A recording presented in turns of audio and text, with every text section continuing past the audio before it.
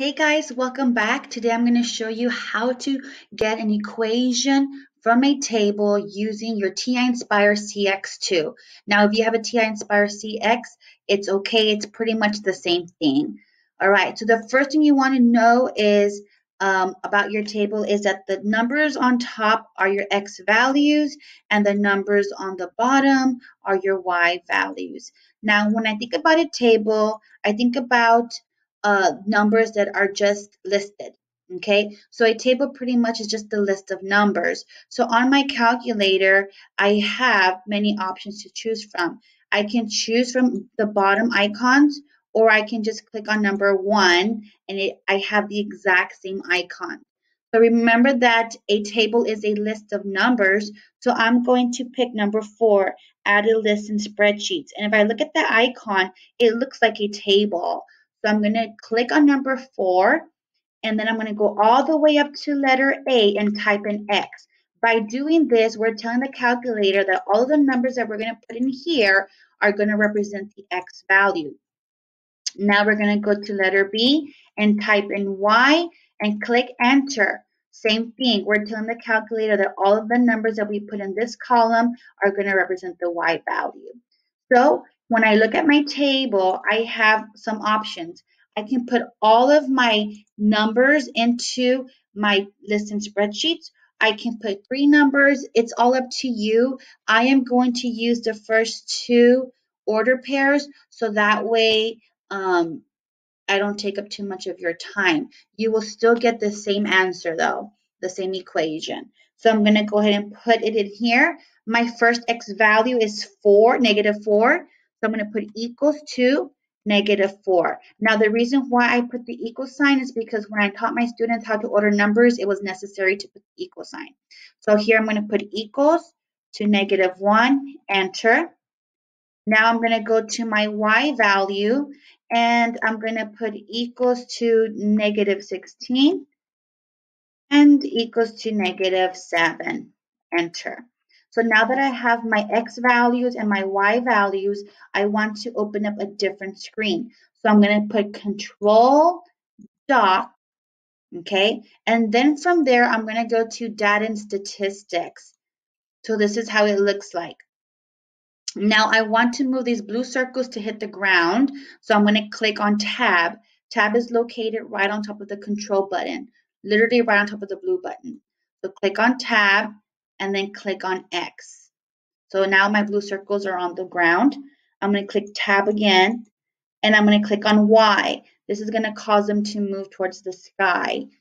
From here, we're going to go to Menu. I want to Analyze. Go to Regression. And then I'm going to click on number 1, show linear mx+b. This is your slope intercept form. So I'm going to click on it. And here is my equation. So I have y equals 3 times x plus negative 4. Okay, and this can be written as y is equal to 3 times x minus 4. Notice that my y-intercept, notice that my y-intercept is still negative 4. The y-intercept is the number without the variable, okay? And my slope is the number in front of the variable. And what number is that? It's 3. So my slope is 3 and my y-intercept is negative 4. And the only one that has that is letter C. So letter C is my answer, 3x minus 4, where my slope is 3 and my y-intercept is negative 4. Now we're going to do another problem. We're going to do problem 18. So again, here I have my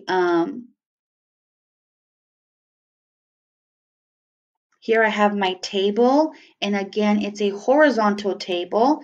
So we have a different problem. So what I like to do in my calculator is I like to go to Doc, Insert, Problem,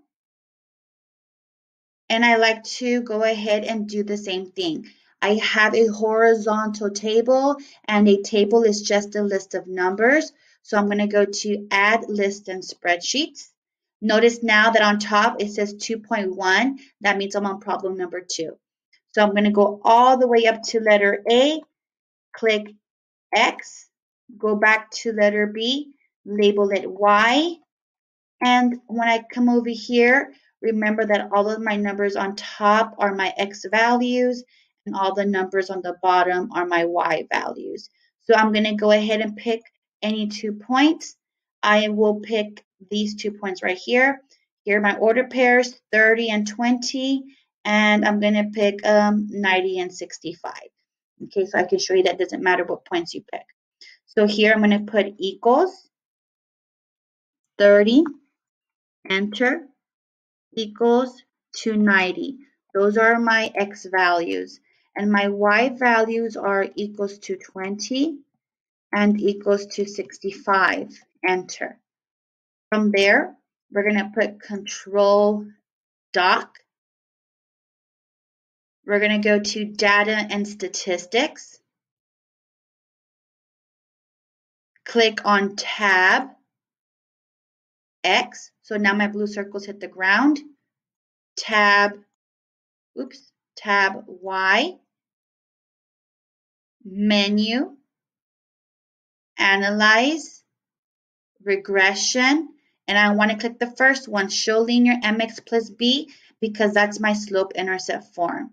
So here's my equation. I have y equals to 0.75 x plus a negative 2.5. Okay, now notice that my slope is a number in front of the variable, which is 0.75. That's your slope. And my y-intercept is the one that doesn't have the variable, and it's a negative 2.5. Now, if I look at my answer choices, you can see that none of them match my answer choice, what I got from the calculator. Everything is written in fractions. Do not panic, okay? So I'm going to show you how to convert this into a decimal fraction to get your answer. So we're going to put Control Doc, and we're going to add a calculator. So I want to convert 0.75 into a fraction since everything's a fraction. So I'm going to put 0.75, type in the decimal that you want to convert, okay? From there, we're going to go to Menu.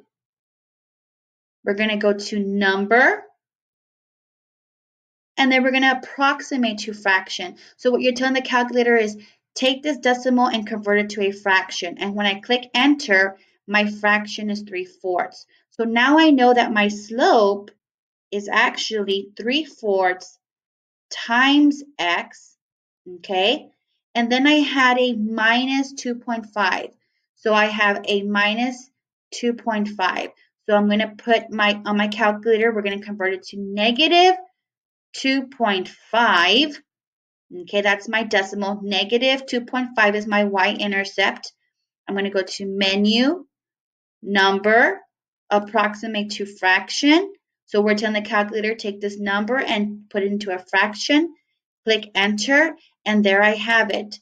My y-intercept is minus 5/2. So when I look at my answer choices, my answer is letter D. So there you have it, guys. This is how you find the equation of a table using your Ti-Nspire CX and your Ti-Nspire CX II. See you next time. Bye.